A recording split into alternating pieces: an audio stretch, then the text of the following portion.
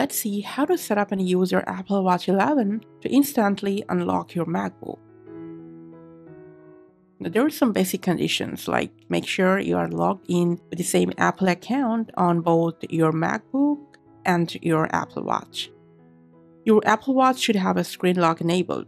If you haven't enabled it, just press on the crown, go to Settings, scroll down for Passcodes, tap on Turn Passcode on, just go and create one and then verify it. Now let's get back to your MacBook, open Settings, scroll down for Touch ID and Password. At the right hand side, your Watch 11's name will appear along with if you got other Apple Watch with the same Apple account. Before you go, just make sure your watch screen is unlocked and also your synced iPhone screen is unlocked as well.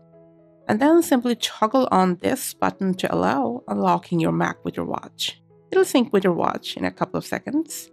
Right after enabling these settings, first time, when you log out or restart your MacBook, you just need to manually put down the password. And after that, whenever your Mac's lid is closed or it's on sleep, whenever you open the lid, just bring your watch closer to your MacBook, make sure the watch screen is unlocked, and then your Apple Watch will automatically unlock your MacBook.